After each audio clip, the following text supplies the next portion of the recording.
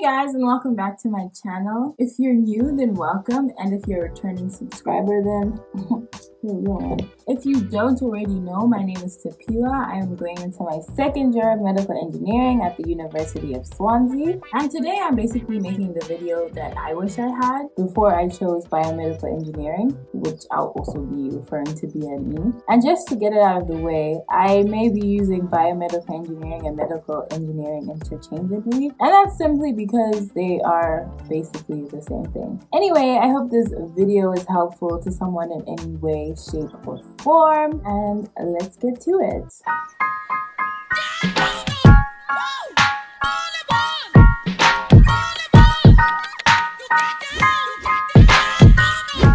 So first things first, let's start with what exactly is biomedical engineering. So I'm going to give you the Merriam-Webster definition: application of engineering practices and technologies to the field of medicine and biology, especially in solving problems and improving care. Now, that might have sounded like a bunch of jargon, and I'm just going to try and simplify it or break it down and give you my version, or like my definition of what biomedical engineering is. My definition of biomedical engineering is essentially when you take engineering principles like mechanics or electronic engineering, chemical engineering, and combine that with knowledge of human anatomy and physiology, put those two things together and use that to solve medical problems. Anything to do with medical technology, biomedical engineers are there. And some of the most common inventions include the ECG machine,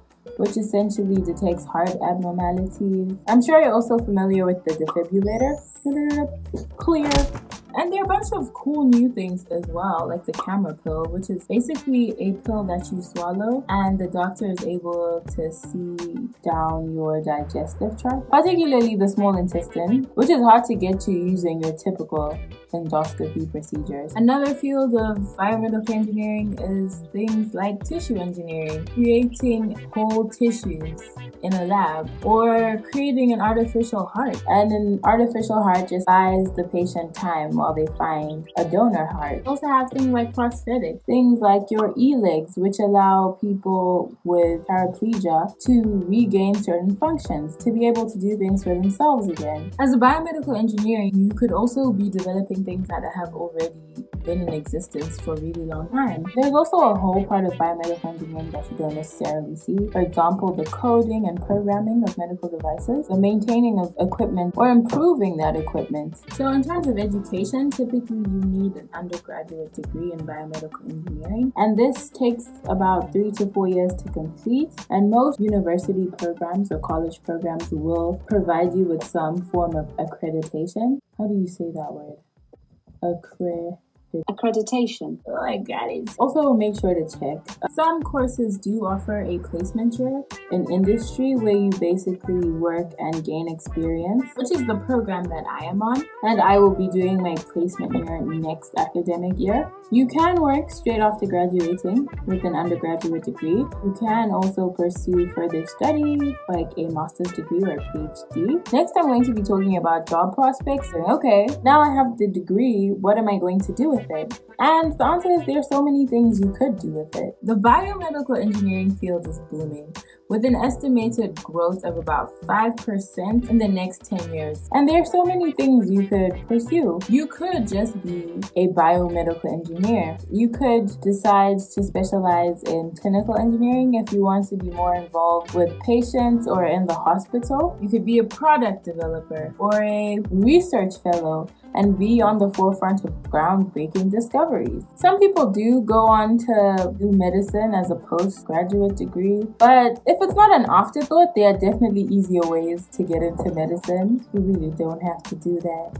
In the UK, typically the areas biomedical engineers work in are split into 3 categories, being the NHS, the National Health Services, industry, and research. Now I'm going to be talking about salary, and your salary is dependent on 2 things: which part of the world you're working in and your experience. So, according to the website Jolted, in the UK, the starting salary is about £24,000, which equates to 33,250 United States dollars. The average salary is £31,500, which is 43,700 US dollars. On the high end is about £80,000, which is 110,900 US dollars. And in the US, according to Pay Scale, the starting salary is about $50,000, which is 36,000 pounds. And on average, you make about 68,000 US dollars, which equates to 49,015 pounds. And on the high end, you have $98,000, which is about 70,640 pounds, which is a pretty good salary. To me, that's pretty good money. Two of my favorite biomedical engineer YouTubers are Crazy Medusa and The Adventures of Ra. They're already working, and I believe they're based in America, and they always have lots of advice and tips that I definitely found useful. So I will link their channels down below. Now, to talk about job satisfaction, the question we're asking is, are biomedical engineers happy with their job? Well, according to a survey conducted by Career Explorer, biomedical engineering got a 3.4 out of 5, which is pretty good. It actually places biomedical engineering in the top 40% of careers in terms of job satisfaction. So if you're thinking about doing it, it's not a completely bad idea. Now, the number one golden reason is obviously that it pays pretty well. Another reason that biomedical engineers are satisfied is the fact that they feel as though they are doing meaningful work, like they're actually making a difference. The work environment can also be very flexible. Biomedical engineers can work anywhere. You could work in an office, in a workshop, in a lab, in a hospital, whatever tickles your fancy. So anyone can really find their place or where they fit in. So overall, biomedical engineers don't hate their lives. Well, actually, that's not true. Not that they don't hate their lives, but their reason is less likely to be their job. Who doesn't want to wake up every day feeling like they're making a difference, guys? Who doesn't want that? Thank you so much for watching, guys. You've made it to the end of this video. Don't forget to like, comment, and subscribe. I think biomedical engineering is an amazing field and an amazing career to pursue. But then again, I am biased. I hope I was able to bring some form of clarity, to shed some light on what biomedical engineering is. And maybe you managed to see what I saw in it and you also fall in love with it. I hope you found it helpful. And I guess I will see you in the next video.